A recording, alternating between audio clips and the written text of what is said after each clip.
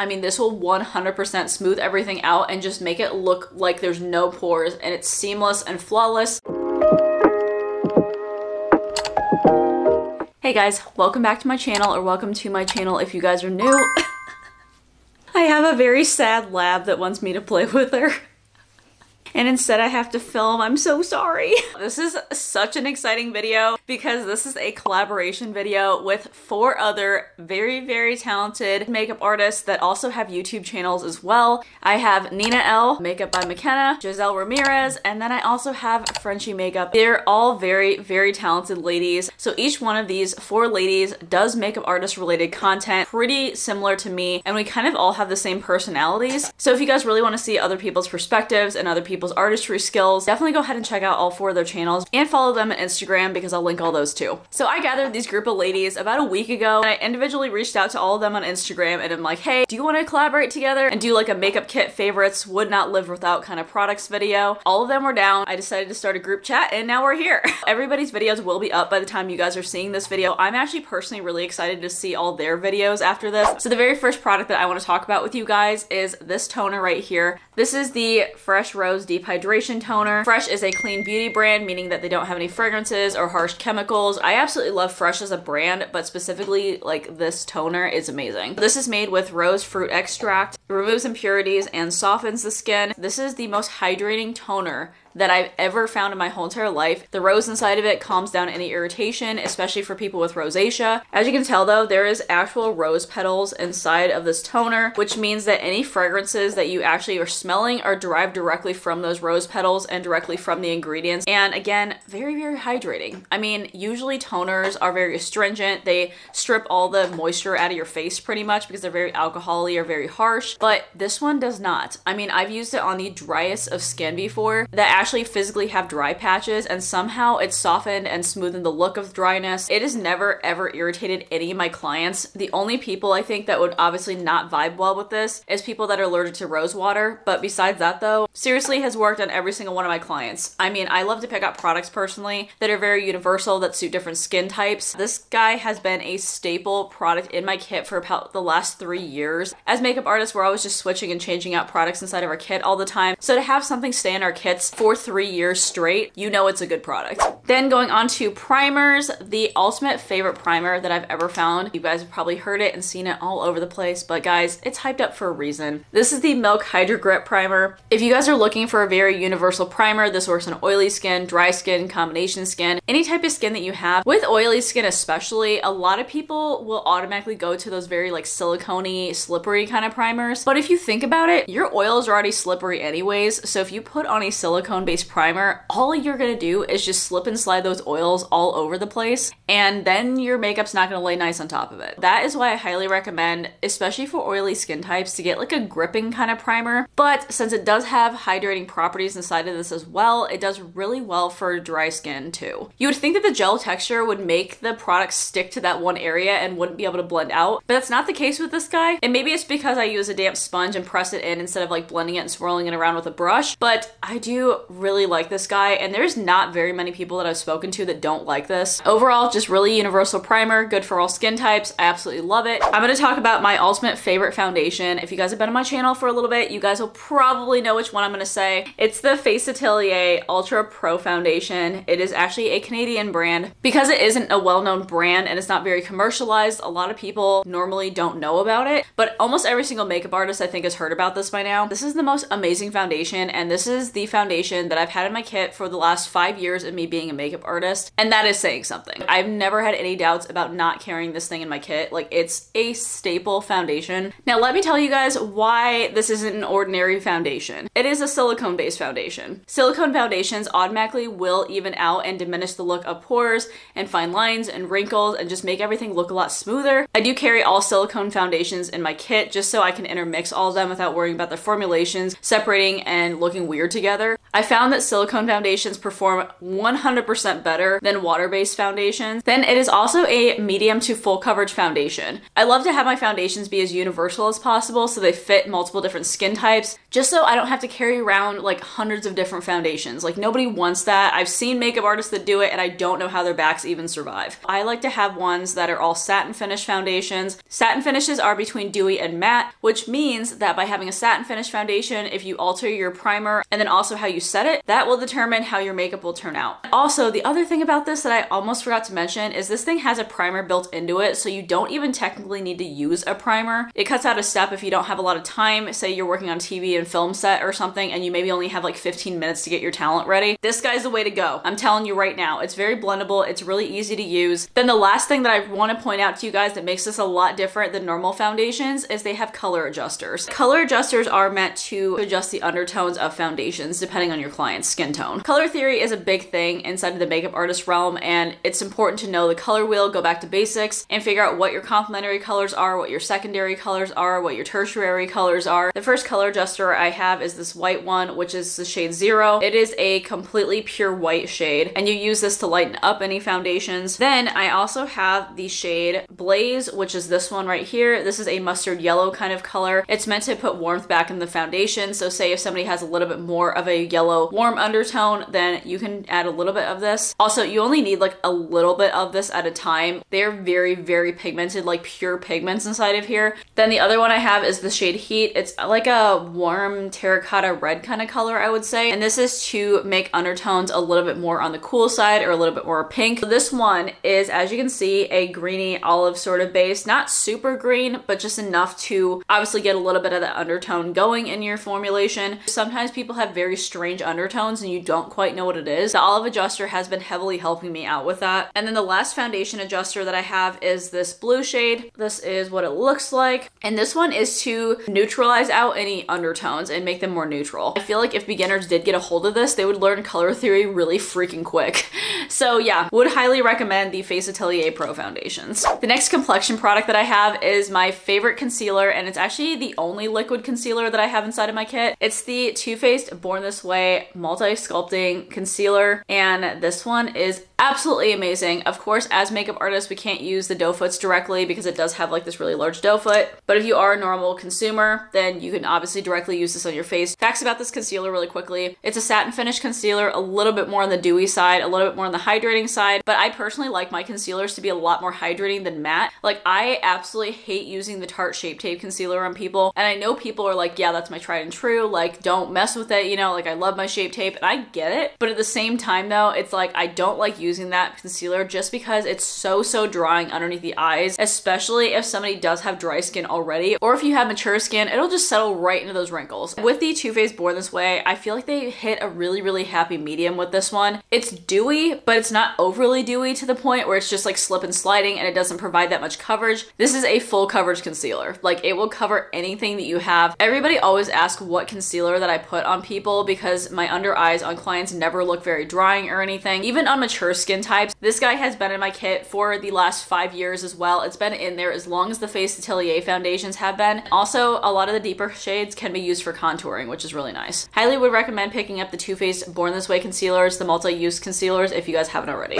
The next complexion product that I have is my favorite powder that I own, and this is the Huda Beauty Loose Baking Powder. I do not use this to bake despite what the name is. I usually like taking this on a damp sponge and I'll just press a little bit of it underneath the eye but completely blend it out. I will not let anything sit there because that does heavily dry out the under eye areas especially. Now I do have the ones that are the original ones, which means they do have like a light kind of scent to them. It's kind of florally, but I think Huda Beauty just released, or if not, they're releasing pretty soon, the unscented versions of these, which I'm going to be switching out because I know that fragrances does irritate some people. I haven't had any issues with it so far and I've used it on the most sensitive skin types, but I do want to have unscented products completely because I don't want to be irritating anybody. I guess if if you know, you know, but it just has this way of not making your under eyes especially look very dry, very heavy. It sets over concealer really nicely and locks everything into place. It also mattifies too, so anybody who's really oily locks in those oils and makes you pretty waterproof for a pretty long amount of time. And it also doesn't crease either. Like, it doesn't make anything crease, it just sets everything where it is. Seriously the best powder I've ever found. If you guys have pores, especially like around your cheek area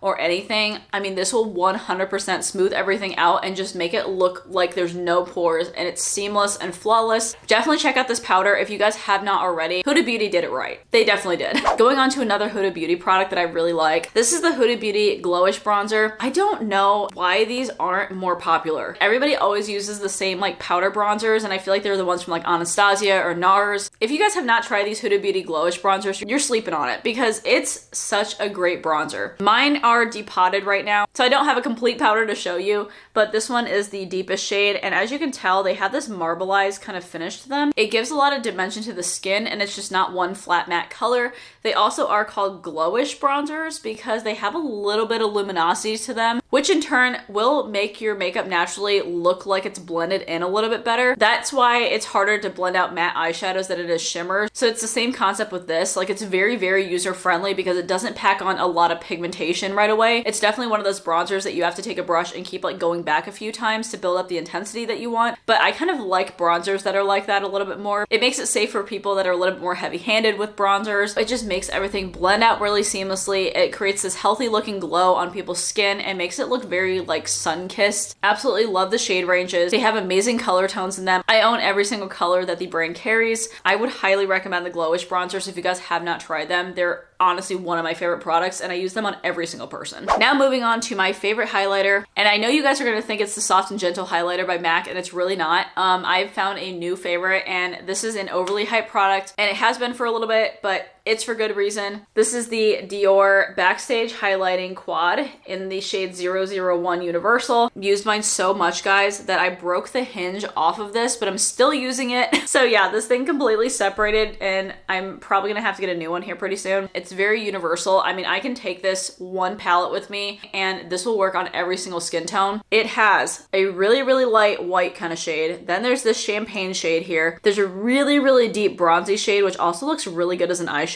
And then this really rosy tone that can also be used as like a blush topper or even just mixed in as a highlighter. So what I like to do is I usually like to combine all these shades together and use them as a highlighter, especially for people who have like medium skin tones. It makes the prettiest shades. So that's what the white one looks like. Then you also have the champagne shade, which I get a ton of use out of. That's the champagne. Then you have the bronzy shade, which I've recently been really loving.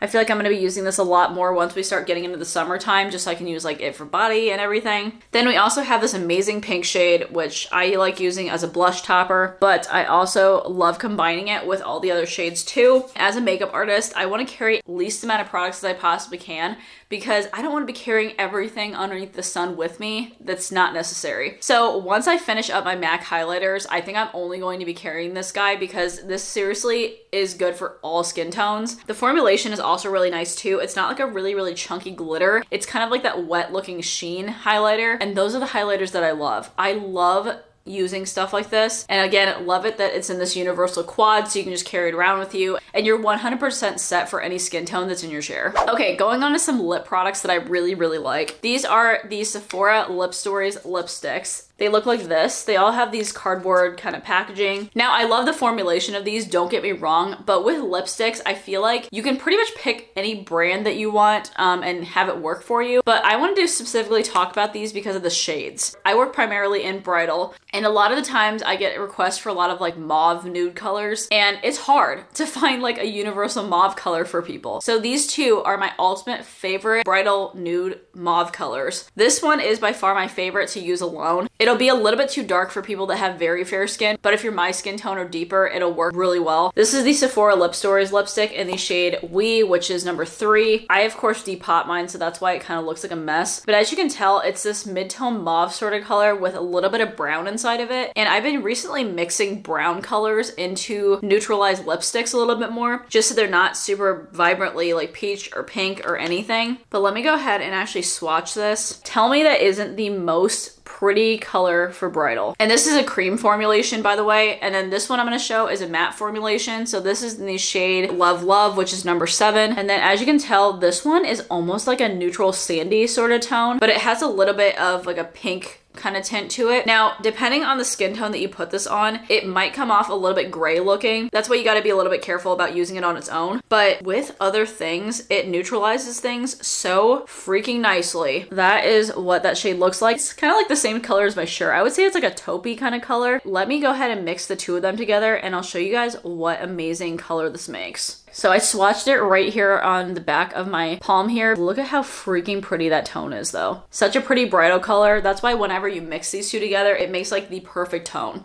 So ultimate favorite 2 colors for bridal, either mixing them, using them alone. It's nice. And yeah, definitely get number 7, which is Love Love, because that will neutralize out like any color, especially if it's like too vibrant and you just want to tone it down a little bit, use that one. Then still on the topic of lips, I want to share my favorite lip liners with you guys. And this is because of the formulation and also the colors. So these are the Charlotte Tilbury Lip Cheat lip liners. And I absolutely love the formulation of these. I am a huge fan of using gel lip liners as opposed to pencil lip liners. I just feel like they glide on a little bit better. They don't pull and they don't tug, especially when people have really dry lips during the winter time. I specifically like these 2 shades that I have right now. Guys, the normal pencils are like this big. If you get them down to the nubs, you know that you like them a lot. These are my ultimate 2 favorite that I keep repurchasing and keep running out of the quickest. So this one is in the shade Love Trap. And again, I get asked for bridal nude shades a lot that are in the more mauve family. Isn't that not the perfect bridal nude shade? For a lip liner, and then you use the combo of the Sephora Lip Stories. Perfect combination, let me tell you. So yeah, I have Love Trap here. And then this one is in the shade Iconic Nude. I feel like everybody likes this one. That is what it looks like. That one's a little bit more of like a mauve kind of tone, and that one's a little bit more of a brown tone. Either way though,